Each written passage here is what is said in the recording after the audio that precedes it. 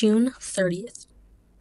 Always remain in the presence of God in the ways you have been and will be taught.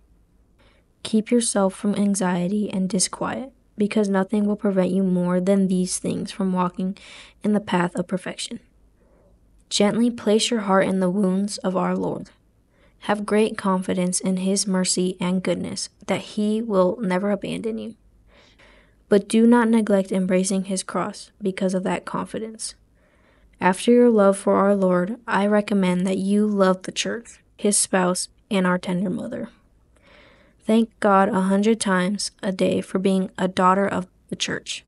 Have compassion for all the church's pastors and preachers, as well as for all the guardians of souls. See, my daughter, how they are spread out across the face of the earth.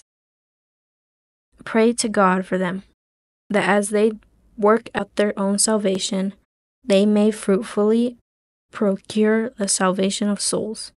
As you do this, I ask you not to forget me when you find yourself before Jesus, just as He has never let me forget.